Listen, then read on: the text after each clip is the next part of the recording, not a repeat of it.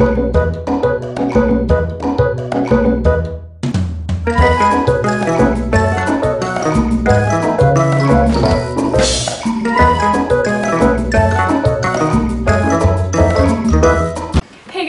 Elizabeth from ElizabethMadeThis.com.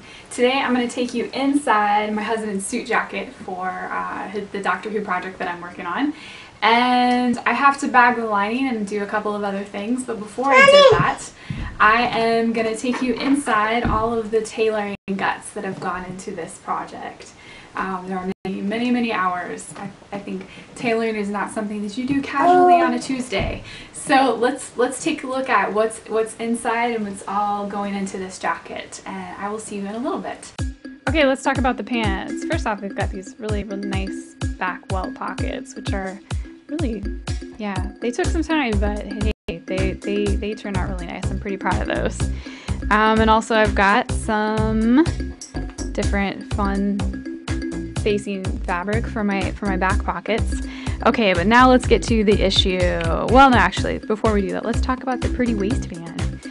So the inside facing on the waistband is this really beautiful kind of situation that the pattern suggested, using a men's shirt as the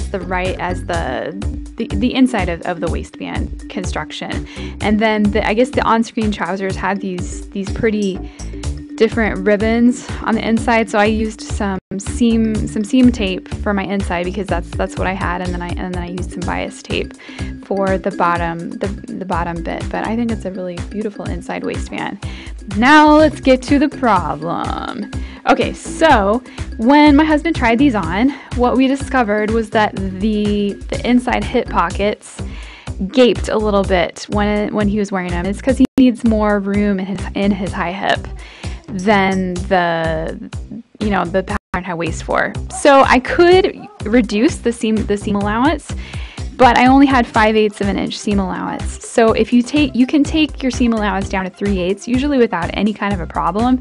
But when we get into the 1/4 inch, then what can happen is that the seams will kind of burst because that's too much stress on that seam. So instead, I decided to widen the seam allowance with some extra fabric. So I grabbed the selvages of my fabric, and I zigzagged them right over the top of my original serged seam allowance end, and that gave me a little bit more width to play with in the seams. And then that means I can move my original seam line from over here to right to the edge of where my serge line is. So hopefully that little bit will give my husband the extra width that he needs so the pockets don't, expand out in the wearing. Fingers crossed, right? Okay, so let's talk about the inside bit of the jacket. So this is my lining. It's all ready to go.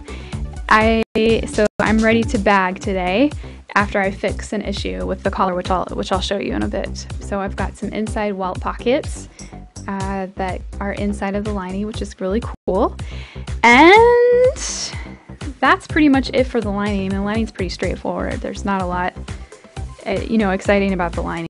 But okay, let's talk about the inside bit though of all of the jacket. So you can see that I've got all this bit of hair canvas.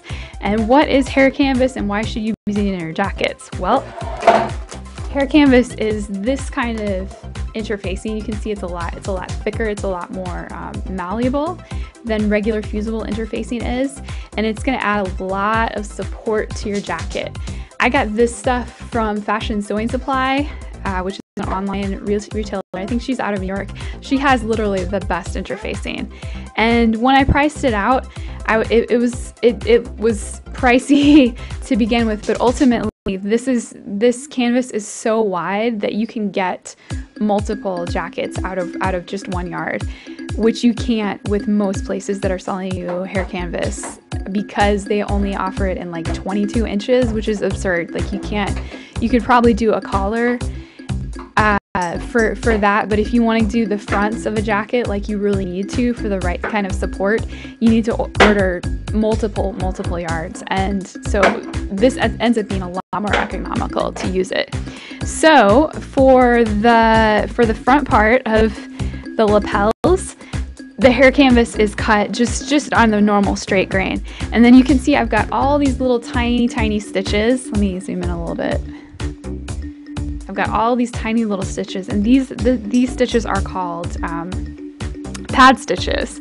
So with the pad stitches, you can see I've got all these tiny little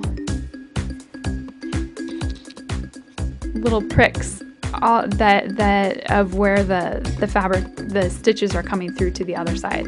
This isn't going to be seen in the final jacket, but what this does is that all these stitches kind of shape the lapel so that it is going to stay flat in the wearing.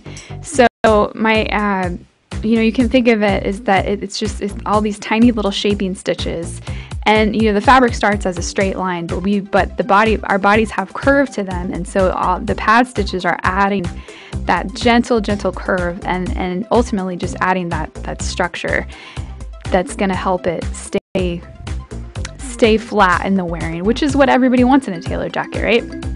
Okay, so on the inside of that, I've got shoulder pads, and these are made from fusible fleece. I love using fusible fleece in my jackets because you can make a shoulder pad really pretty much any thickness that you want, and then you shape it over a tailor's ham, and it pretty much holds this shape without having to do anything. I did go ahead and add more pad stitching to this just to add that extra shape so that it's just gonna sit so nicely on the inside of the jacket. And then the big issue that I'm going to have to deal with is the undercollar. So we've got more pad stitching here, and this, you can see that there's the roll line, and that's where the jacket is gonna sit and flip over right at the collar, and that's that neck edge. It's gonna be so nice. And after I did all the pad stitching, I went and I shaped it over a tailor's ham, and then just steamed it really well, and I steamed the edges of the undercollar so that they would sit flat in the wearing. But again, I mean, all these little tiny stitches are gonna shape the undercollar so that it just sits well. Okay, here's my issue with the undercollar. So the pattern suggested you use a Melton undercollar. It's called undercollar Melton, and that's usually black. So I didn't have any of that, obviously, and I forgot to get it when I was getting supplies for my jacket. So I just had this kind of, it's a boiled wool, and I have this left over from a jacket that I made for my son a few years ago, actually several years ago now. And it's a great weight, and it made for a really beautiful undercollar. But the problem is that once I add my pinstriped over it, it's got enough roll that it's going to cover it right now. But I have to remember that this is without the seam allowance. So with the seam allowance, it's going to show a little bit of this on the underside of the jacket. Now normally I really love a contrast on my undercollars, but in this particular case I do not want that. And I'm not really sure why the pattern said just go ahead and not cut yourself an undercollar from the fashion fabric. I really don't know. The upper collar is indeed wider, so it will cover it pretty well due to the turn of the cloth, but it's not going to cover it entirely. So what I'm going to have to do is take out that whole seam, which kind of stinks because I've like really carefully pressed open those seam allowances and cut them down. So I'm going to have to be really careful when I reattach. I'm gonna cut a pinstriped version of the undercollar and then stitch it to it on the other side. I'm not gonna waste this beautiful tailoring work. I'm just gonna add the pinstripe over it and baste the edges of my undercollar and go ahead and reshape the undercollar on my ham after it's got the pinstripe on it. And then hopefully that will be enough that when I add that, it will cover everything. But that's my inside guts for the whole jacket. And in my next video, I will show you the finished product.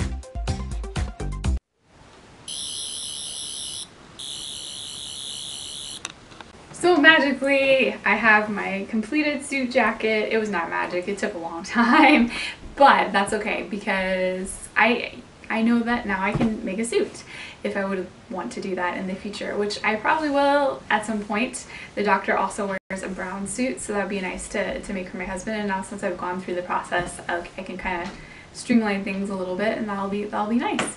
But if you want to read all of the gory details of all of the everything that went into the suit, plus see all of us in our full Halloween gear, then you can check it out on my website at elizabethmadethis.com. And yeah, if you like this video, if it was really cool to see the inside of a suit workings and a tailored jacket in progress, then give it a thumbs up and don't forget to subscribe. Talk to you later.